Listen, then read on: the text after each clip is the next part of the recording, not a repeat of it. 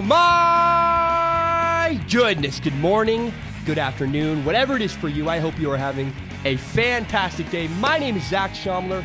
This is Strong Opinion Sports. Thank you so very much for tuning in. Today is Monday, March 26th. Oh man, it is. What time is it? It is 8:26 a.m. in the morning. I have a show. I'm working today at 11, doing a gig all day filming. And I got an amazing show prepared for you guys today. I am so excited to do the podcast earlier than normal on a Monday, but man, I can't wait. I got to say, this weekend, I finally got into March Madness. Oh man, I can't wait to break it down. I can't believe how much I love great playoff basketball. Oh my goodness, I forgot how great playoff basketball is. I really wish I'd gotten into March Madness much sooner. But first, I have a topic about Sam Darnold I cannot wait to share. It's a little bit complicated, so we're going to go simple, back to complicated. So we're going to simple, complicated, and back to simple, right? That's going to be the rhythm of this next topic. I believe I can explain the complicated football stuff in a way that everybody can understand, no matter how much football knowledge they have. Let's talk about Sam Darnold.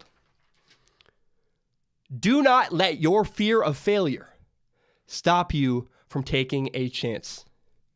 So many people all over the media, all over the NFL, no matter what it is, many people are concerned about Sam Darnold's turnovers.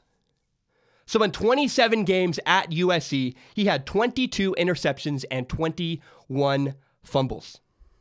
Again, do not let your fear of failure stop you from taking a chance. Stop you from going for it, from pulling the trigger. Everybody has a fear of failure, I promise you. I feel it, you feel it. I saw this 2 times just yesterday.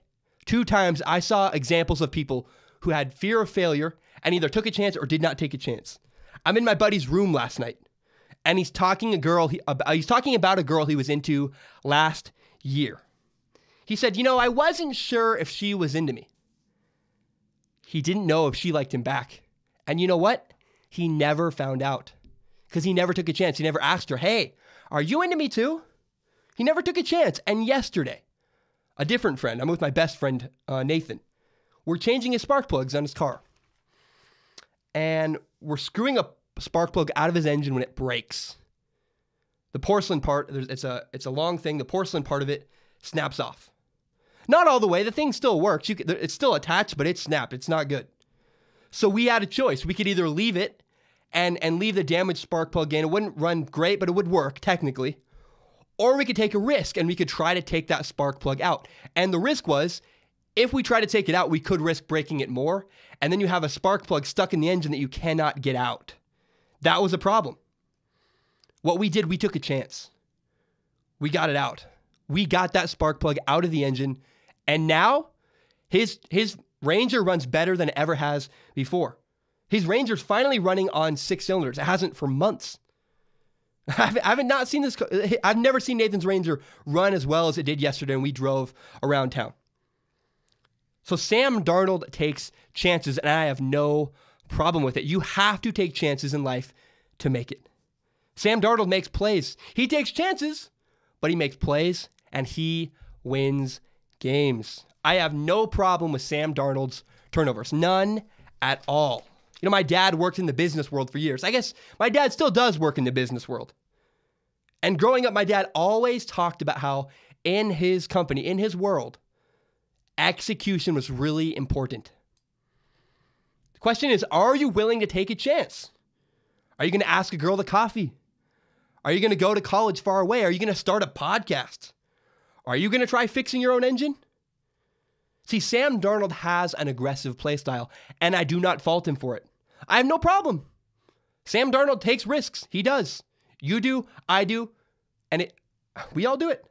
And it's funny, it's like we forget that in the 27 games Sam Darnold played at USC, he went 21-6. And 2 years ago, Max Brown was a starting quarterback for the first 3 games at USC. They were awful. They couldn't win. They were splitting time with 2 quarterbacks. And midseason, after 3 games, right before the Utah game, USC suddenly committed to Sam Darnold. They said, Sam Darnold is our starting quarterback. And USC went from a garbage truck on fire to winning a Rose Bowl, beating Penn State in one of the best Rose Bowls I've ever seen. And it's probably not the best ever, but it was up there, man. It was a fantastic Rose Bowl. And don't forget, Sam Darnold may have played in 27 games, but he started 24. Sam Darnold only started 24 games at USC. He was 20-4 in games that Sam Darnold started. Now, Sam Darnold had 3 turnovers against Ohio State. Again, against Ohio State, he lost 24-7. It was maybe his worst loss ever in college. And the turnovers against Ohio State, the turnovers Sam Darnold had against Ohio State, perfectly describe. It's like a great analogy for who Sam Darnold is and why he had so many turnovers. So first, let's talk about an interception that Sam Darnold threw. So USC is in a formation. There are 3 receivers to the left, a tight end on the right, and a running back is to Sam Darnold's left on the 3 receiver side. Sam Darnold fakes the run and throws a short pass right over the middle of the field, directly into a safety's chest for an interception. He throws it right at the guy. On film, it looks horrendous. Like, Sam, what were you thinking? Why would you throw it there? This interception happened for 3 reasons. First, there was a massive coaching failure. Second, Sam Darnold made a bad read, no doubt. And third, pressure throughout the game and pressure throughout Sam Darnold's entire season caused that interception to happen. Look, I ran this play in high school. I know the read. I've done it many times. It's a very simple play. The coaches on this play failed Sam Darnold. I've criticized USC many, many times for an unimaginative game plan, unimaginative play calling that is not even close. It's simple. It's high school play calling. I think my high school coaches were better play callers than USC's coaches were. I know that sounds crazy and aggressive. My coaches were insane. They're the best coaching staff in Washington, in my opinion. And I watched every snap that Sam Darnold played at USC. I mean, it's all out there. You can all watch it. This play was this: a fake run to throw a short pass over the middle. And they ran this play all season. It's called a pop pass. USC ran a pop pass. USC ran a fake run, throw over the middle, when the running back was on the same side as multiple receivers. What that means is this play was incredibly predictable. It was a coaching flaw. Every time the running back was on the same side as multiple receivers, you could expect a pop pass. It's designed. Everybody can see it coming. And the goal of this play is you fake the run, you make a linebacker step towards the quarterback, and then you throw a pass behind the linebacker who stepped forward to try to stop the run. Except on this play, Ohio State blitzed. And this is where coaching failure number 2 comes into play. So, the linebacker trying to blitz is running straight at Sam Darnold, and a safety replaces the linebacker. Linebacker runs at Sam Darnold, safety moves forward and steps into the vacant hole. And the safety steps right in front of the pass. Again, this is where coaching failure number 2 came into play. So you know who should have been wide open? In fact, you know who really would have been wide open if he'd ran a route? The far wide receiver on the far left. On the snap, the corner turns and runs. Let me know if I'm getting too complicated. What this did was leave the third wide receiver on the far left wide open. Except the guy didn't run the route. And you know why he didn't run the route? Because USC never practiced that play against a blitz. He doesn't expect the ball. He never thought he was going to get thrown to.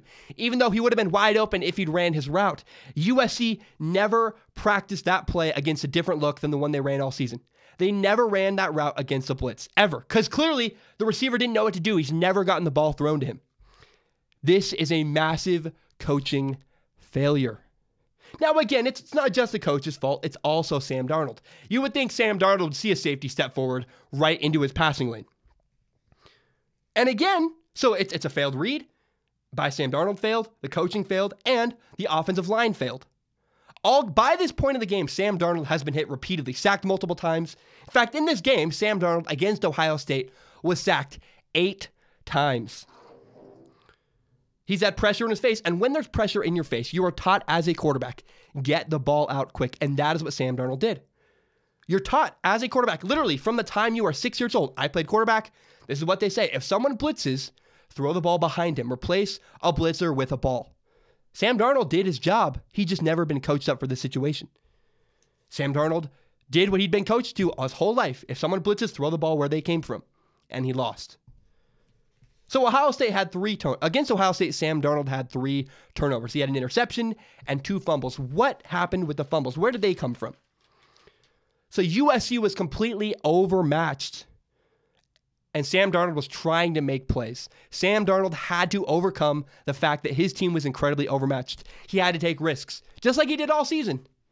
If you watch USC all season, I watched Sam Darnold against Washington State. I was on the sideline. I was working for a company that some people refer to as the mothership. You know what I'm talking about. It was awesome. I got a front row seat. I was on USC's sideline. Here's what I see.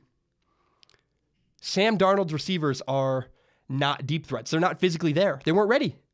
And what would happen is corners would sit on routes, which means they were not afraid of a deep ball. So corners could sit and try to intercept routes all day. And despite that, despite the fact that corners were prepared for everything Sam Darnold had at them, Sam Darnold still had tremendous success.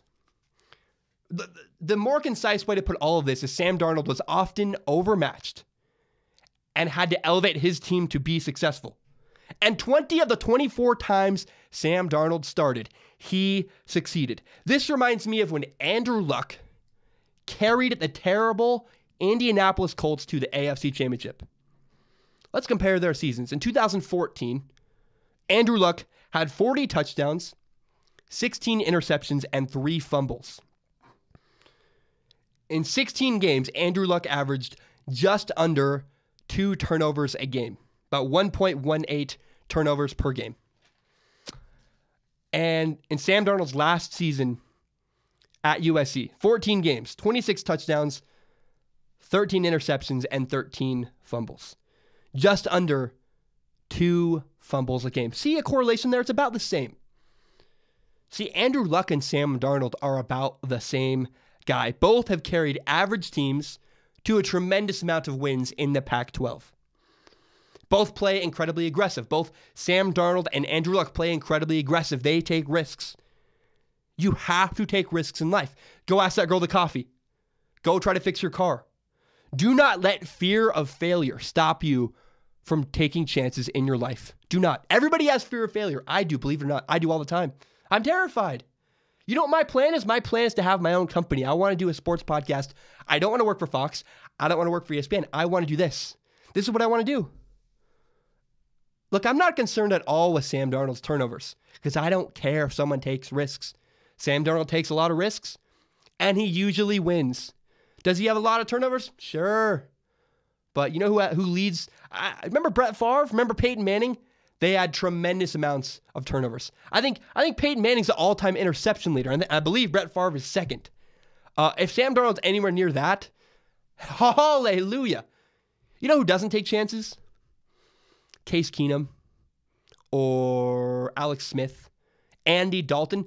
Do you want Sam Darnold to be Andy Dalton or Andrew Luck? Because I would rather Sam Darnold emulate Andrew Luck than Andy Dalton every single day of my life. I have no problems with Sam Darnold's. I have no problem with Sam Darnold's turnovers. None at all. All right, I have a great podcast for you guys today. I finally got into March Madness. I forgot how much I love playoff basketball. I wish I had gotten into it much sooner. I'm going to tell you who I believe will win the March Madness NCAA National Championship. I have a couple questions. Duke and Kansas was incredible. I'm going to talk about that. Is Loyola a real team? I have a lot of people who are very, very well versed in basketball. I've been texting them for hours. I got their opinion, and I think it's really, really interesting. I'm going to share that with you guys. And some believe, even though some people think Sam Darnold is an incredible quarterback, that is a all-pro, like, caliber quarterback. He's an Andrew Luck-style quarterback. He's going to be the next big thing in the NFL.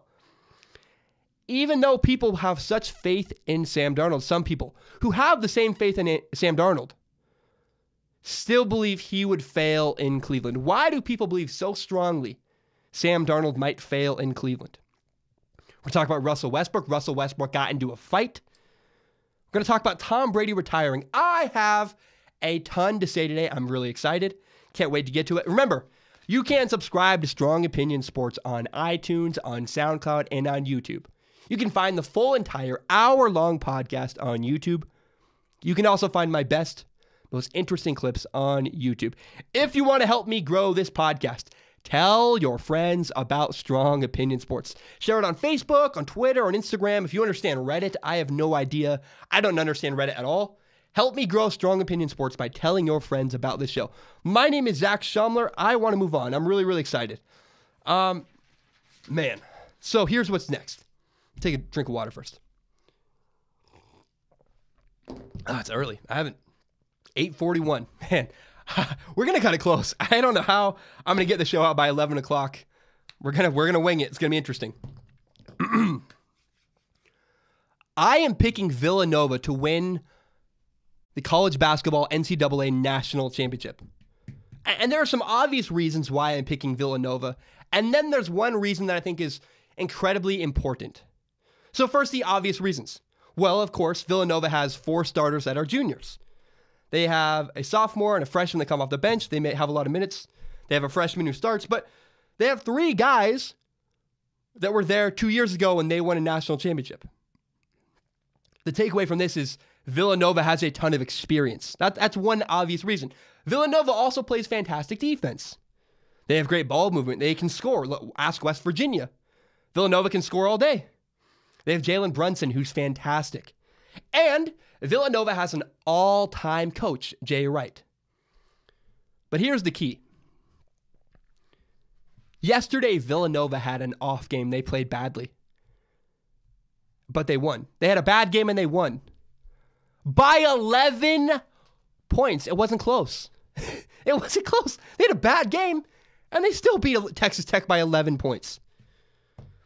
So in any kind of tournament, the question always is, can you survive your bad game? Can you survive playing a bad game? Because eventually, everybody plays a bad game in every tournament. In fact, think about this. Every college football season is basically it's a 13, 14 game playoff, if you will. If you want to win a national championship, you basically can't lose. It happens sometimes. Alabama got in. But Alabama last year won the national championship in college football. And again, the whole season is basically a must-win tournament. They had a bad game against Mississippi State, and they won. They lost to Auburn later in the season. And let me tell you what, if Alabama loses to Auburn and plays bad and loses to Mississippi State, they have no chance at the national title. But Alabama was able to survive their bad game. It helped them out. So Villanova yesterday was only 4 for 24 from three-point range. That's 16%. Well, Texas Tech shot 25% three-pointers. And both teams, Texas Tech and Villanova, shot 33% from field goal range. Just all shots combined. Takeaway is Villanova had a bad night shooting. In fact, they had more turnovers than Texas Tech. I think it was like 12-9. However, they had a bad game shooting. They had more turnovers. They didn't play well on offense. They hustled. Villanova played good defense. They had more steals. They had more blocks. Villanova had 18 more rebounds and made a bunch of free throws. And they survived their bad game. Villanova survived their bad game in the NCAA tournament. See, everybody, and every single kind of tournament, everybody eventually has a bad game. I'm picking Villanova to win it all. For all the obvious reasons, the coach, the players, experience, yada, yada, good defense. But also because Villanova got their bad game out of their system. Everybody has one. The question is, can you survive? Villanova survived. I am picking Villanova to win the national championship. Now, the biggest threat to them is Kansas. Now, if you look at Kansas, Malik Newman has tremendously elevated his play in the NCAA tournament. Malik Newman went off yesterday against Duke. The problem is, every time something like that happens, it eventually has to come to an end. When you're playing above your potential, when you're playing out of your league, out of your mind, eventually you come back down to earth. My guess is against Villanova, Malik Newman will come back down to earth. That's what my friends say. That's what I think. Everybody tells me that. I believe Malik Newman is going to come back down to earth. Villanova is going to beat Kansas and probably beat Loyola in the national championship. I am picking Villanova to win the national championship. It'll be fun. We'll see what happens. I'm not afraid to be wrong, but I'm excited to see what happens. I'm picking Villanova. Let me tell you what, yesterday, Duke and Kansas was everything I wanted and then some. Oh my goodness. Have I told you how much I love basketball playoffs? God dang. Half-court playoff basketball. Oh my goodness. It's fun. It's fantastic. I should have gotten into the tournament much sooner. I feel bad about it. In fact, yesterday, I'm watching Duke and Kansas, and a 4-point lead felt like a huge mountain to climb up. It was just like, oh my goodness. I'm rooting for Duke. My dad, I'm partial to Duke. Growing up, my dad and I used to watch Duke. I have fond memories growing up with my dad. My dad was a Duke fan. It's fun to watch. I enjoyed that experience with my dad. I like Duke because of my dad and my connection. It makes me think of growing up with my dad. And man, I'm watching Duke, and Duke is down by 4 points, and I'm like, man, this feels like an insurmountable lead. How are they going to get over this? That's the stress of playoff basketball. It's fantastic. Yesterday, Duke and Kansas, 18 lead changes, 11 ties. You have a legendary coach on one side, Coach K. You have a legend in his own right, Bill Self from Kansas. Gosh, fantastic. Duke and Kansas was everything I wanted and then some. I have two thoughts of controversy. Well, two, probably three, I guess. First was when Wendell Carter Jr. fouled out for blocking. Go back, watch the play. I was astounded. I was like, man, if that's not a charge, what is a charge in college basketball? I have no idea. I was just like, man, are you kidding me? How can you contest a shot if that is not a block? He's outside the restricted. I was just like, man, I don't know how. I have no idea how that's a block, not a charge. But I'll give the refs credit. Fine, fair enough. The block versus the charge call, that's the hardest call to make in all of basketball. That's a tough call. It's a judgment call. It's really down to personal preference. That's a tough one. That's fine. It's not black and white like some. And then there was that controversial out-of-bounds call where they did a replay. They watched replay for like 20 years. I was like, man, are we ever going to get back to this game? And I'm watching this play, and I'm like, man, this is really going to hurt Kansas. Kansas has all the momentum right now, and this replay is just going to slow them down. It's going to hurt their rhythm. And then, no, not at all. Kansas came right back and forced overtime. This incredible shot. It was fantastic, man. That shot to force overtime. It reminded me of the first time I realized who Mario Chalmers was. If you look back, I remember watching this with my dad very vividly. I had to look up what year it was. It was 2008. But I remember watching with my dad, Mario Chalmers. Kansas was down, losing to Memphis. Down by 3, Mario Chalmers hit a 3 to force overtime with like 2 seconds left. It was amazing. And then eventually, Kansas would go on to win the game in overtime. That is exactly what happened yesterday against Duke. It was like, man, this is just a rehashing of history. It's hilarious. It was interesting. It was fun. And Duke and Kansas was an amazing game. I loved it. It was fantastic. I hope you watched it. I hope you enjoyed it. That's all I really have to say. Here's another controversial thing I have to say, though, about Duke and Kansas. I love Grayson Allen. I love Grayson Allen. I know that's controversial. I know most people hate Grayson Allen. He's been called for tripping. He's considered a dirty player. I love Grayson Allen the same way I love Draymond Green. Grayson Allen is tough. He's chippy. He's a little dirty. Grayson Allen is a guy I want on my team. He's a guy I want to play with. He's not a guy I would want to play against. He would make me so angry. And I want to point out, 10 minutes left in the first quarter.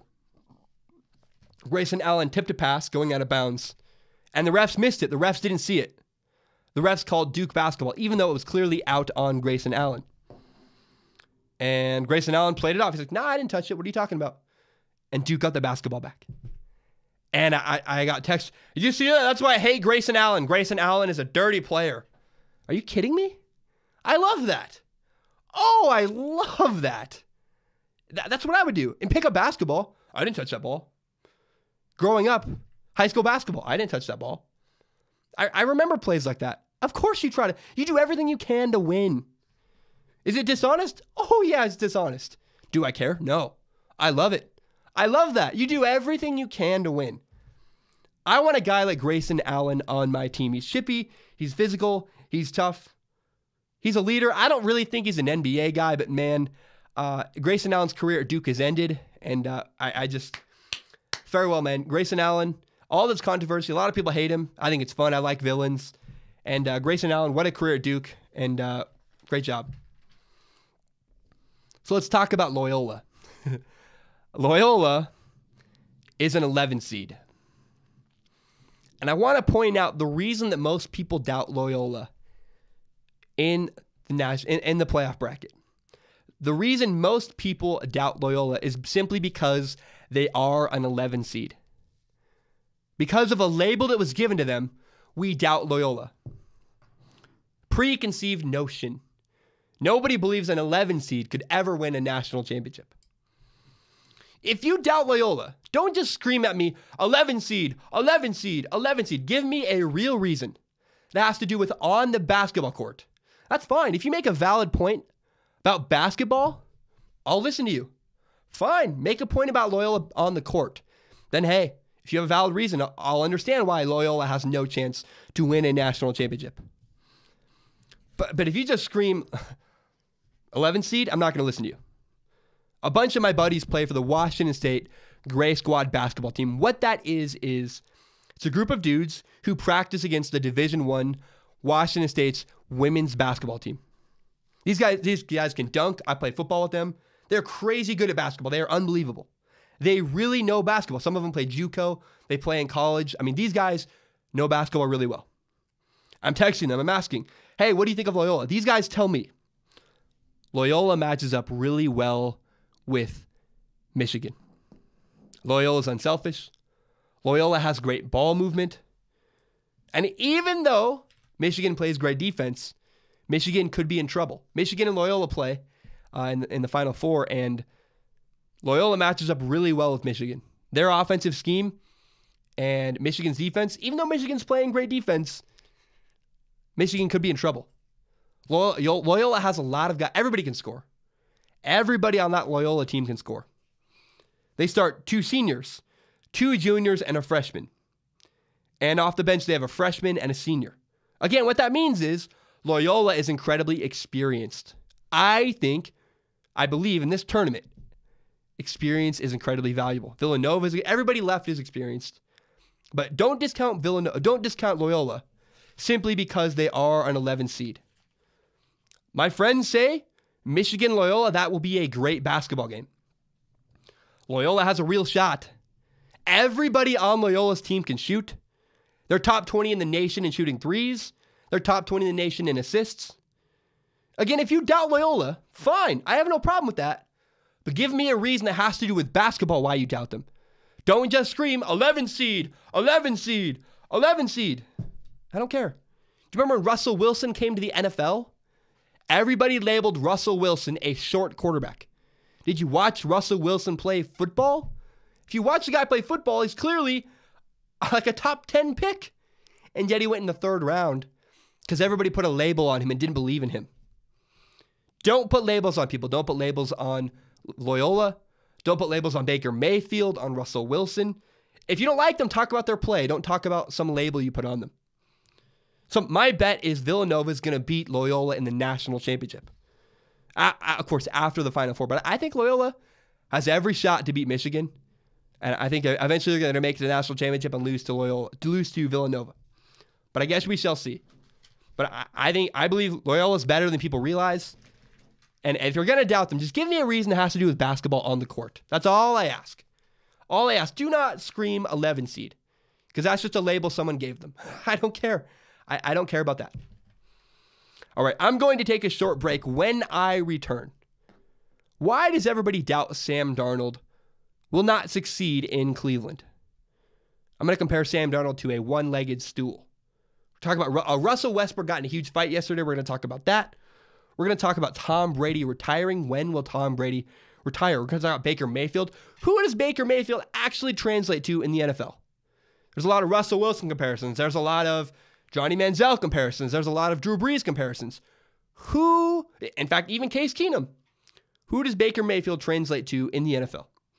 We're going to talk about Dominic Sue. Remember, you can subscribe to Strong Opinion Sports on iTunes, on SoundCloud, and on YouTube. You can find the full entire hour-long podcast on YouTube, as well as my best, most interesting clips. Tell your friends about Strong Opinion Sports. If you want to help me grow this podcast, tell your friends about Strong Opinion Sports on Facebook, on Twitter, on Instagram, on Reddit, if you understand Reddit.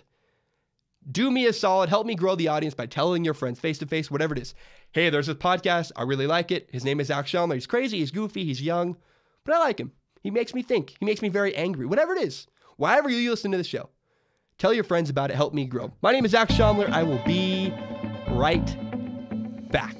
All right, I am recovering from a sinus infection, but I do feel better than I have in weeks. I can talk. I can breathe. It feels fantastic. I'm still not 100%, but I'm about 95% there. Your boy Zach is back. Oh, I feel great. Let's compare Sam Darnold and a one-legged stool. You're like, what in the world? How can we do that? Think about this. The Giants, the Eagles, the Patriots, the Seahawks, even the Broncos when the Broncos had Peyton Manning. What did they all have in common? Well, all of those teams won a Super Bowl. The Giants won a Super Bowl, the Eagles, the Patriots, Seahawks, Broncos. But why? Why did those organizations win a Super Bowl? What does it take to win a Super Bowl? It takes three things. It takes a great owner, a great coach, and at least a stable quarterback, but hopefully a great quarterback. So quarterback, coach, and owner. Robert Kraft, Tom Brady, Bill Belichick. Whoever the Seahawks owner is, Pete Carroll and Russell Wilson. Good owner, good coach, good quarterback.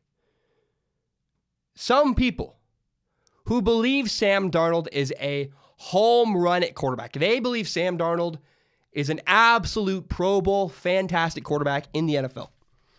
They think he's a star in the NFL. However, they believe Sam Darnold has no shot in Cleveland. They think he better sign a short contract and get out of Cleveland as soon as possible.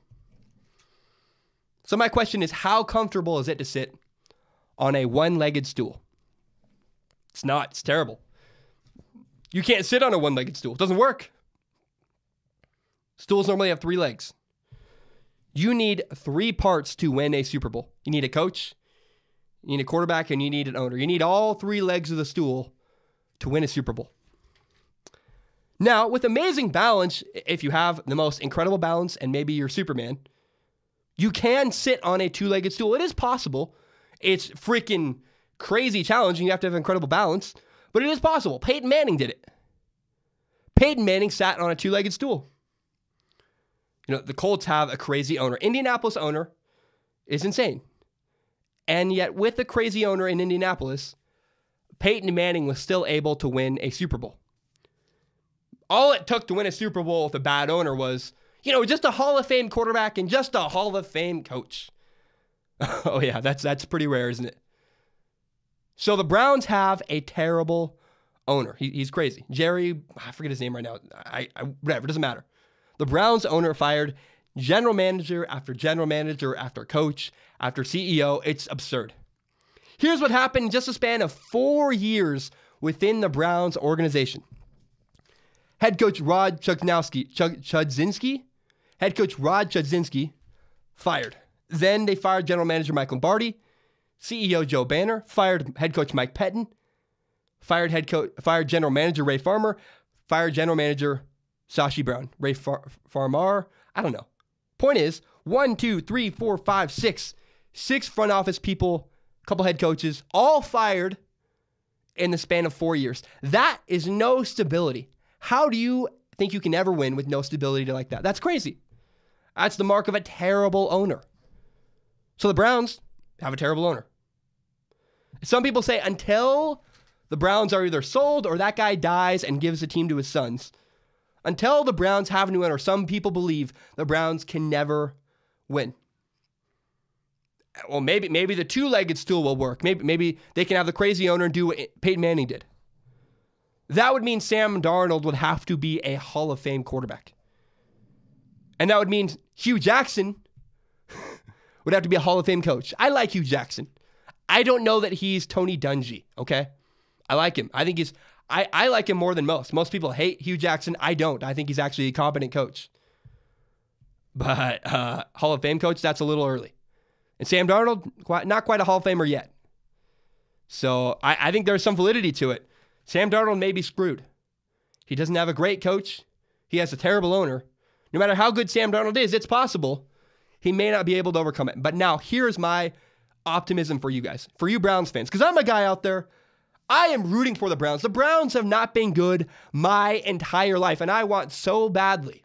I'm biased as all get out. I so badly want to see the Cleveland Browns succeed. If anybody can turn around the Cleveland Browns, it is Sam Darnold. I've met Sam Darnold. I've worked out with Sam Darnold. That dude is a different dude on another level. I saw him. I was on the sidelines of USC this season. Sam Darnold is a different quarterback. He's by far the best quarterback in this draft. I love Baker Mayfield, but he's better.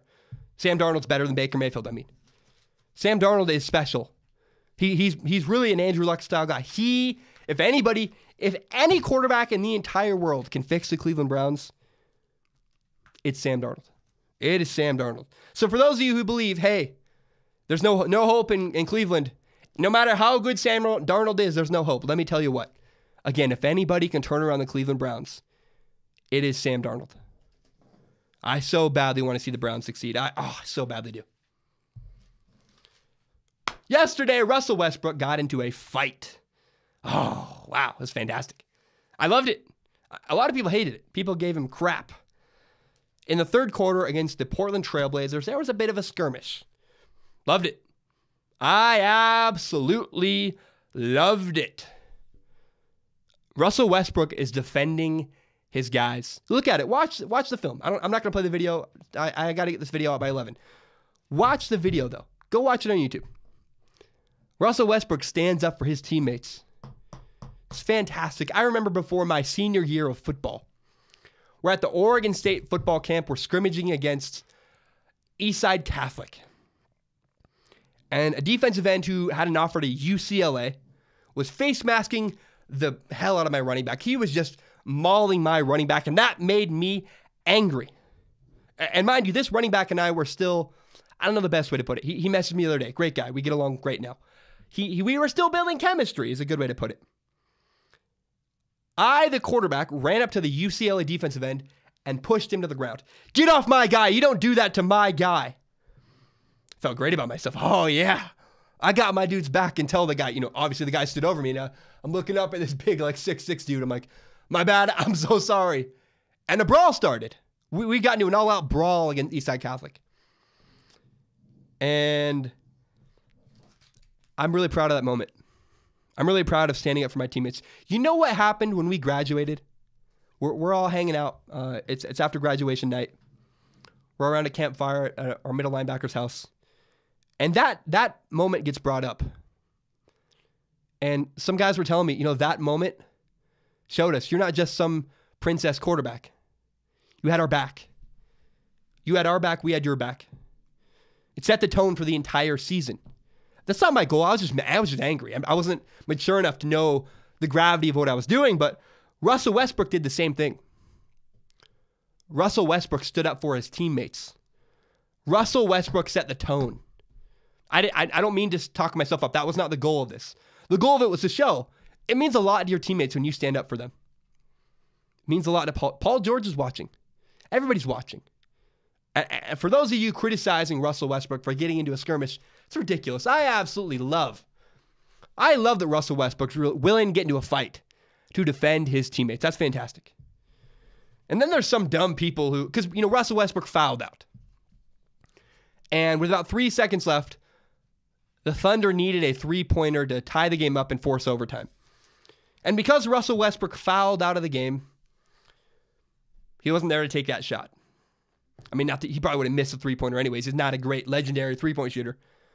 But to those of you who say that Russell Westbrook cost his team the game by getting involved in a fight, you clearly don't understand how basketball works.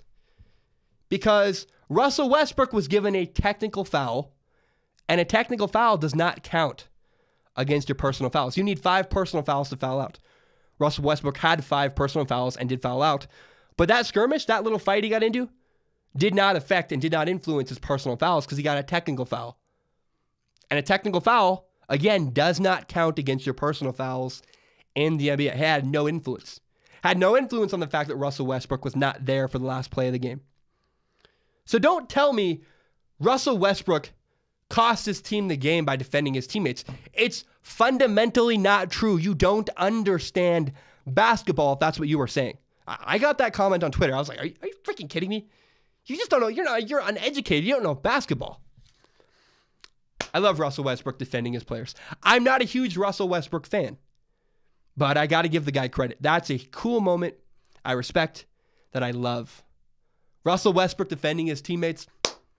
Yes. Nothing better. Because years later, in a couple weeks, that's going to mean a lot. Oh, Russ has our back. That's the tone that sets. That's fantastic. I love Russell Westbrook defending his guys.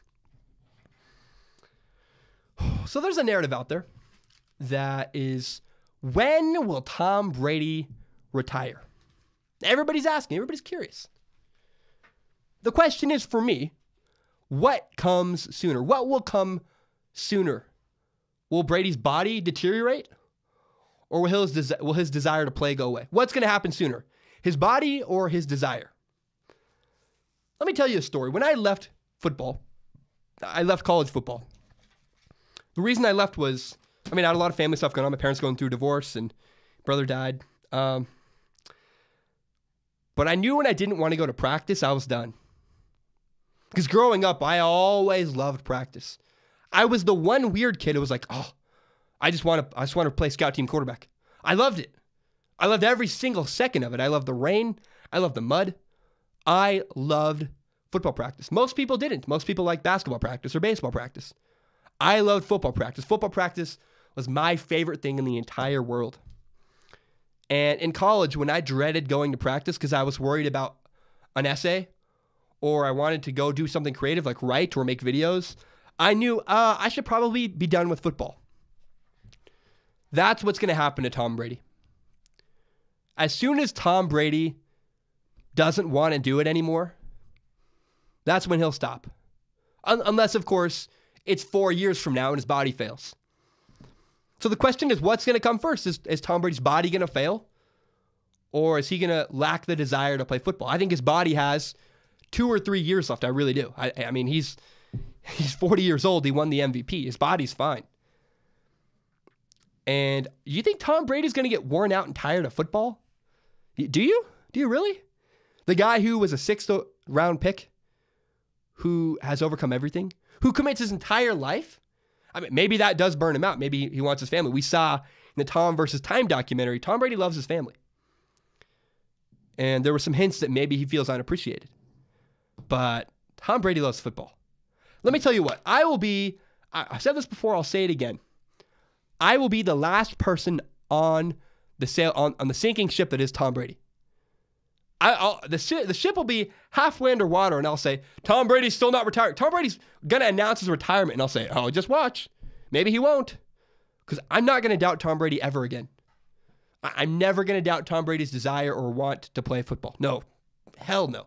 Again, 2 things in my lifetime have absolutely defied all logic. LeBron James, in his 13th season, still playing fantastic basketball, going to possibly 8 straight NBA finals. That defies all logic. That shouldn't happen in the NBA. And the other thing in my lifetime that has defied all logic to me has been Tom Brady winning the NFL MVP at 40 years old. That shouldn't happen. That shouldn't be possible. And yet it did.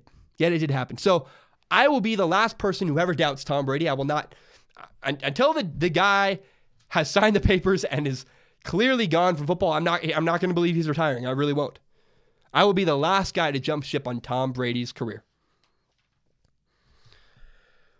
So, I'm going to drink some water. The next one's fantastic. I'm on a roll now. Oh my goodness, man. What time is it? Oh, it's 9:13. We gotta speed this baby up. So, the Jets traded up to the number 3 overall pick. There's a rumor out there the Jets want Josh Allen, which means Baker Mayfield may slide in the NFL draft. So with the number 11 overall pick, the Dolphins could pick Baker Mayfield.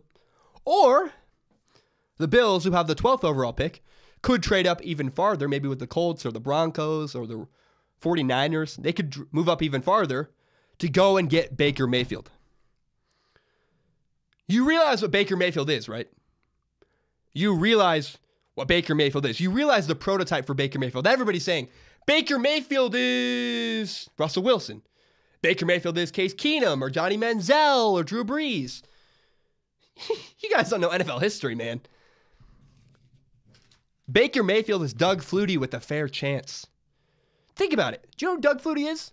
5'8", undersized quarterback, won a Heisman at Boston College. Let's look at the resume. Let's look at the comparison between Doug Flutie and Baker Mayfield. Doug Flutie won a Heisman. Doug Flutie, undersized. Doug Flutie, doubted because he was undersized. Both Baker Mayfield and Doug Flutie made it happen. What's happening to Baker Mayfield right now? Why isn't Baker Mayfield considered the number 1 overall pick? Because he's small. Because Baker Mayfield is small. Look at his tape. I love Sam Darnold. I think Sam Darnold's the best quarterback in this draft. But I'll be the first one to tell you, Baker Mayfield's tape is smoother. Baker Mayfield's tape is better. Like, point blank, that's the truth. And Doug Flutie played in a different era. Back in the day when there was some prejudice. And worse, there's still quarterback prejudice against short quarterbacks. But at least we've seen Drew Brees and Russell Wilson make it. We've seen short quarterbacks that have had some success in the NFL. Doug Flutie had to play in the USFL, then the CFL. I mean, Doug Flutie wasn't given a chance. And Doug Flutie always was treated unfairly because of his size. He never got a real shot in the NFL. In fact, back in the day, Doug Flutie with the Buffalo Bills, that's where this whole thing started. The Buffalo Bills might get Baker Mayfield. Baker Mayfield's a reincarnation of Doug Flutie. I swear to goodness. I swear to God. So back in the day, Doug Flutie led the Buffalo Bills to the playoffs. So he led his team all the way to the playoffs. And in the first round of the playoffs, Doug Flutie got benched for a taller, more traditional-looking quarterback. What? And mind you, this game was the Music City Miracle, where the Titans are running down the field. They throw the ball back across on a kick return. That miracle lateral for a touchdown. And the Bills tried to put Doug Flutie in and make a comeback, but it was too late. Doug Flutie never got a fair chance in Buffalo. And I really hope if Baker Mayfield goes to the Bills, they give him a fair chance. Because he's just like, Doug Flutie and Baker Mayfield are the same guy. It's hilarious to me that I challenge you to watch Doug Flutie, A Football Life. Everything I'm saying is all well chronicled in Doug Flutie, A Football Life. It's fantastic. Baker Mayfield is Doug Flutie all over again. What's the knock on Baker Mayfield? He's small. Not Baker Mayfield's ability to read defense. Nobody's saying Baker Mayfield can't read defenses.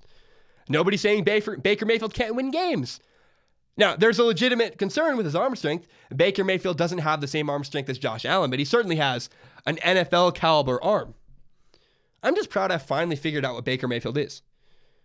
Baker Mayfield is not Russell Wilson or Drew Brees, Johnny Manziel, Case Keenum. Baker Mayfield is Doug Flutie round 2, except this time in Buffalo, Baker Mayfield may actually get a fair chance. I'm rooting for Baker Mayfield. I believe in him. I think, I'm concerned about Baker Mayfield in cold weather. However, his hands are big enough. He certainly has a strong enough arm for the NFL. Man, it would be fun. No doubt, if nothing else, it would be quite fun to watch Baker Mayfield play in Buffalo. I would love that. I think it'd be fun. Let's talk about Ndamukong Suh. So the Jets pulled their name from the Ndamukong Suh sweepstakes. I guess the Jets gave Ndamukong Suh his most lucrative contract. Oh. Okay, well, the Jets were never in the running for Ndamukong Suh. Like, never, ever, ever. It's always been the Rams, the Saints, or the Titans. Okay. I mean, at the very least, all the Jets was a chance for Ndamukong Suh to use them as leverage. In fact, that's why I think Ndamukong Suh is taking so long. I think Ndamukong Suh is going to go to the Rams. Ndamukong Suh wants to play with Pro Bowl defensive tackle Aaron Donald. But he's leaving the Saints and the Titans in the conversation because And Ndamukong Suh likes his money. He wants as much money as possible. Who knows? Maybe by the time this is out, and Ndamukong Suh already signed with the Rams, but I'm telling you guys, I'm pretty certain Ndamukong Suh is going to the LA Rams. He wants a Super Bowl. They want him. They're spending all the money they have right now to go after everything they can. Because I think Ndamukong Suh wants to go to the Rams and have a chance to win a Super Bowl.